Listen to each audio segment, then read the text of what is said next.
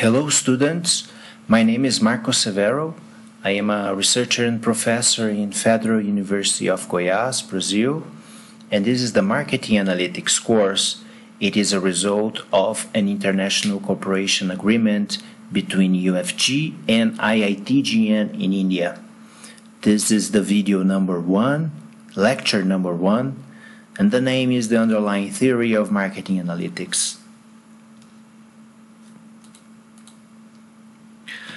Before stating what is the underlying theory of marketing analytics, it is important to resort to the main marketing definition, which is from Armstrong and others. And they state that marketing is a social and managerial process by which individuals and organizations obtain what they need and want through creating and exchanging value with others. In a narrower business context, marketing involves building profitable, value-laden exchange relationships with customers. Hence, we define marketing as the process by which companies create value for customers and build strong customer relationships in order to capture value from customers in return.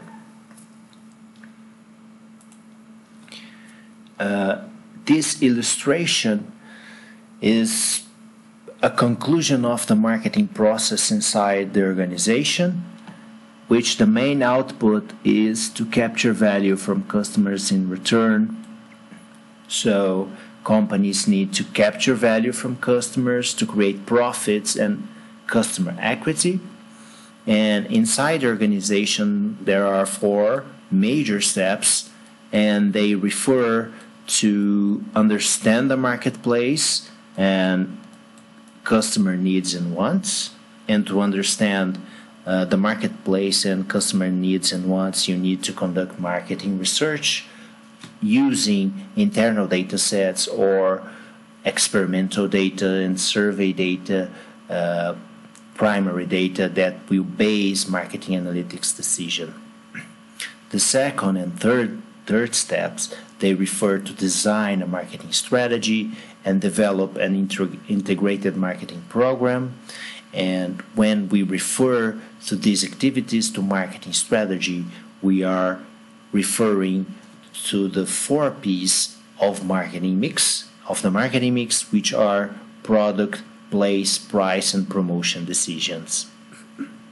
The next step is to build profitable relationships and create customer delight. And this is done using insights with a data-driven marketing strategy. The main output is to capture value from customers, and in order to capture value from customers, firms need to maintain the profitable relationships and exclude the ones that aren't profitable enough. So this is a simple model of the marketing process using an analytical insight beneath it.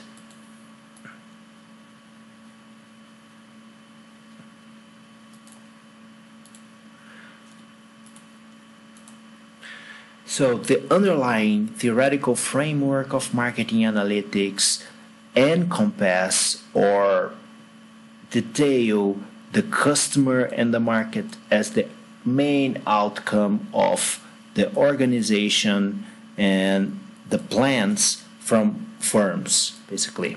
Firms need to offer products or services for these markets, and in order to use an assertive marketing strategy with products and services, they need to take marketing actions, which refer to the 4 P's of marketing mix.